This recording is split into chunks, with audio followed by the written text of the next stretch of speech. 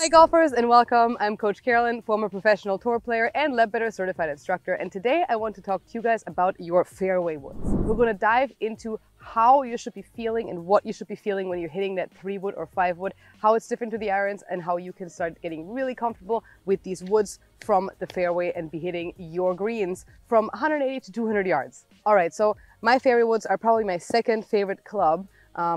First is my driver, then it's my fairway woods, and then it's my putter.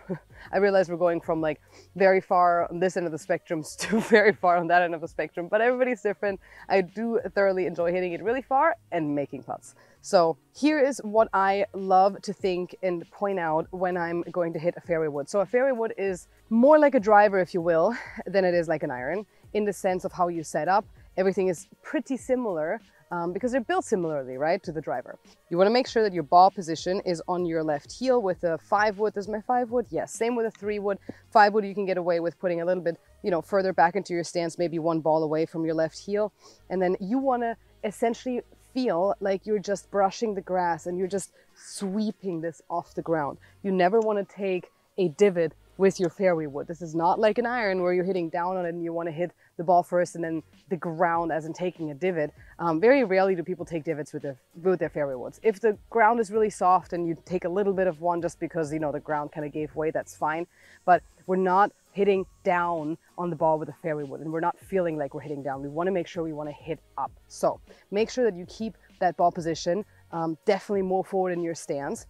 So it's really important with a fairway wood to feel like you're sweeping that ball off the ground. You do not want to feel like you're hitting down on it. You don't want to feel like an iron where you're compressing the ball down and then you're hitting the ball first and then the ground, you're taking a big divot. You really don't want to be taking a divot with a fairway wood. It's more of a brushing the ball off the ground. So with a fairway wood, it is a little bit more similar to a driver. You do want to feel like you're hitting a little bit more up on it than an iron, but ideally it's a very, very neutral type impact.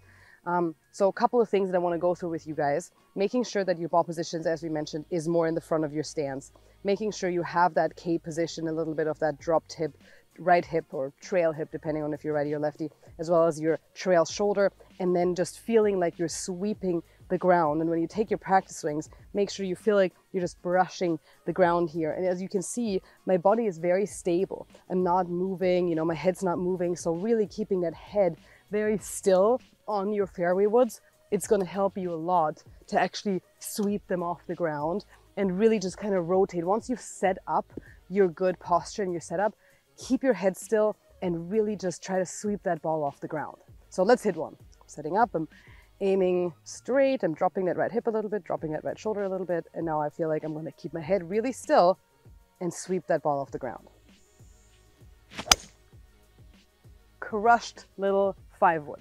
So it's really important to just feel very stable with your body. Rotate around that head. Do not let that head move. Don't let it move up or down either. Really make sure we're not standing up, we're not losing our spine angles, and that's really going to help you get good and consistent contact with your fairway woods every single time. I hope you guys enjoyed this little tip. It's a short one, but it's a good one. And let me know in the comments below if you've tried it, how it's done for your game. Also, always let me know what you're working on, and if you want me to talk about something specific in my next video, I'm here for you guys. I'm here to help you, so I'm always ready to film whatever you guys are struggling with. So if you guys like this video, make sure to hit that like button, hit that subscribe button so you get notified every single time I upload a video. I do this at least once a week, so there's free golf tips coming your way if you do subscribe. Thank you so much for watching, and I cannot wait to see you guys next time.